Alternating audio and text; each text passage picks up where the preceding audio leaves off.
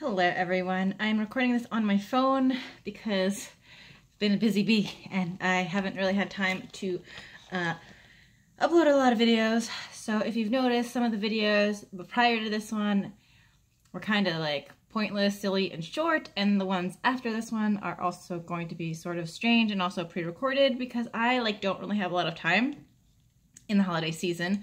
So yes, I did my makeup today. And I actually did it with the testers.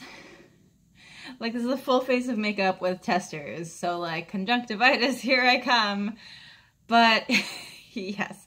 So I just wanted to make a quick video about me being busy and also the fact that I've been meaning to make a video about my nipple piercings. So it is winter right now. I think the last time I updated about my nipple piercings was I don't know, a while ago. I think after I had them done for about a year and change. So the update with that now is that I do not have them. Oh my goodness. Sorry. I took them out. I took them out late in the summer after a couple incidences.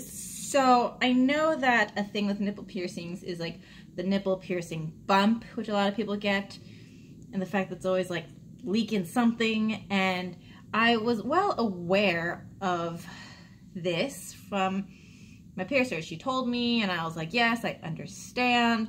Went through with it, and I just dealt with the piercing bumps and the bleeding and with stuff coming out of it when you squeezed it, and I was fine.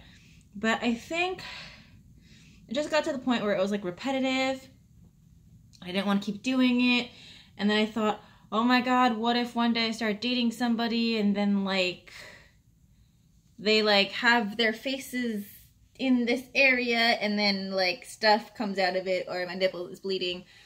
So that was one factor. And another one was one day, I don't know how I did it, but I had somehow, I was scratching my nipple because those nipple piercings hurt and itch, and I had long nails, and I somehow lacerated the bottom portion of my nipple. There was a cut like that, and it was deep, and I was bleeding a lot, and I was like, oh my God! And I was just so worried about it because it was a big gash. Your nipple is not that big, and to have this gigantic gash that's almost half of the entire width of my nipple, it was very horrifying. And it was deep, and it was deep to the point where it was where the bar was. So I was just ah! But that healed, and that was very horrifying. And then I had another nipple piercing bump after, shortly after that. And I was just no. So obviously piercers will always tell you that if you're going to take out your piercings, don't do it when it's irritated. But after the whole nipple laceration issue and then the nipple bump after lacerating my nipple, I was just N-O spells no. And so I waited a couple days or a week or something after that healed, and then I made the decision to take my nipple piercing out. But yeah, so when I took it out, it was fine. I unscrewed the ball, took it out, and I was all right, this is great.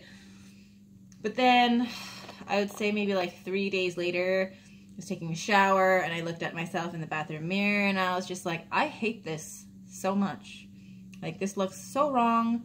I feel so naked and empty. You know how it is when you lose a part of you or a piercing that you've had for a really long time. And I was just I hate this so much. I don't look like myself. But at that point, since nipple piercings closed so fast, it was closed. Not even a sign that I had ever had my nipple pierced. It just looked like I had never pierced it in my lifetime. And so I have made the decision that I should re-pierce them. Probably not in the winter time because I don't want to be going outside and like my nipple like getting hard and then like pulling the crusties into the fistula, and because that really hurt.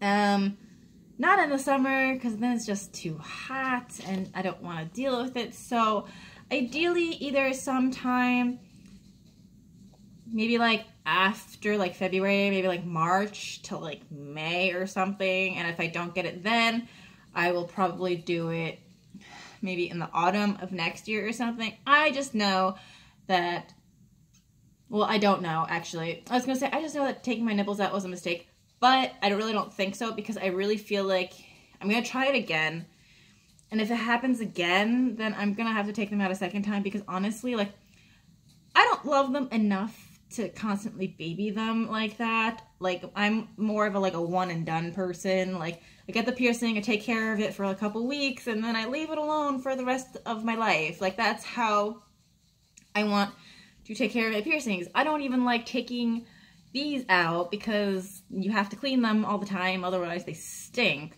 And that to me is a chore, and I don't even take them out every day. So to have this, I have to take care of, and like any new piercings or tattoos I have to take care of, and my nipple piercing that I always have to take care of. It's just so annoying. So yeah, I will give it another try soon, eventually. But for now, don't have any piercings in my boobies. Yeah, it's very unfortunate, but that is what it is. Thinking back on it now, would I have taken them out if I knew how I would feel about them after I took them out? No, because that means I have to spend another $100 to get them re-pierced and another year for them to heal completely and stuff. But yeah, so this video is unedited, so it is a little long. Thank you for watching up to this point. And before it gets too long, I am going to sign off with this little update. Thank you guys so much for watching, and I'll see you guys later. So until next time, bye!